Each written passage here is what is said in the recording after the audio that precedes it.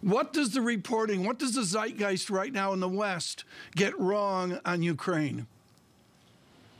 Well, for the moment, first, thank you for having me. For the moment, of course, we face a very serious crisis. Everybody is very much worried here about the risks of this major crisis in the heart of Europe.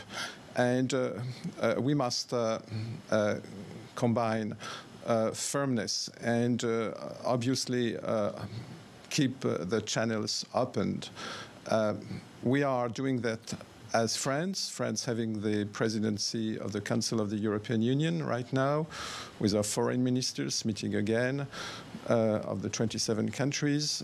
We are indeed very keen to keep a very close consultation with the United States and between all the formats engaged, OSCE, but also EU, as I said, and NATO and the United States, and also to continue our work together with Germany in the so-called Normandy format, to work with Ukraine and with Russia to continue our work to find a solution to the crisis in eastern Ukraine. You were experienced at moving French citizens out of a crisis in Georgia. Georgia, of course, part of the Soviet Union. You've had a tangible hand-on experience.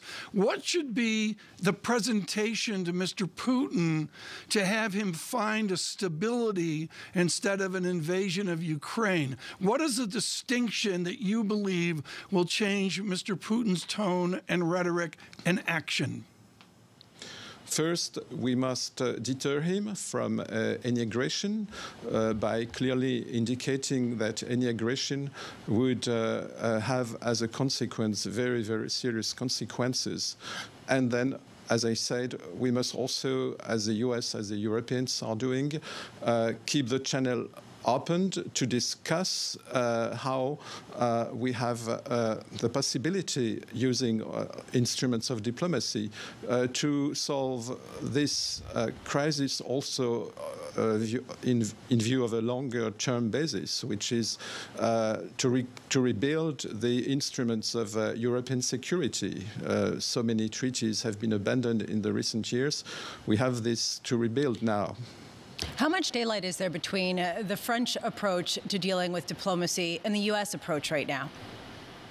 As I said, the French approach is not to deal with diplomacy only. It's also a clear indication on the European side that we will take the measures to face and to answer any aggression.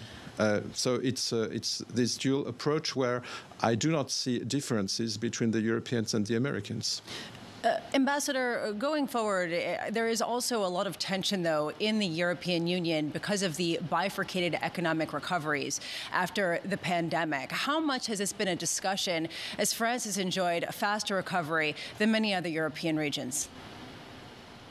France indeed has regained its position, the position of its economy it had before the pandemics. Our economic and finance minister had just forecast a 4% growth next year. And as an economist, the economist Paul Krugman wrote in a recent column, the labor market has not been disrupted because we have taken measures, by the way, not only in France, I think, but in Europe, but in particular in France, as we have seen last Monday, a week ago. Our economy remains very attractive. 21 important investors, including 11 American companies, have committed to invest $4.5 billion in the French economy and to create 10,000 jobs, which means that the attractiveness of our economy is indeed quite strong.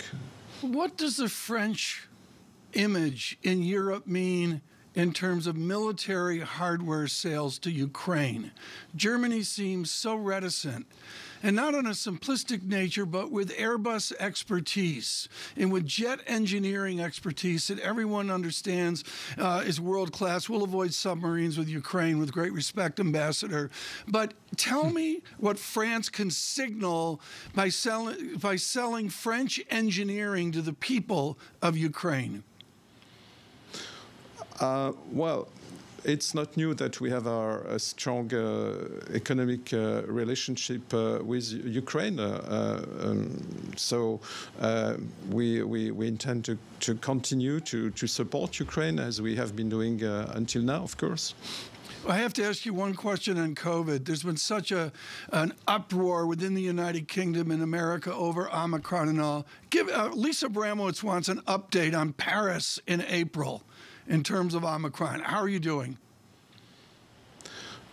The Omicron variant had, like in the US, a very strong surge recently, and we hope it is now having its peak.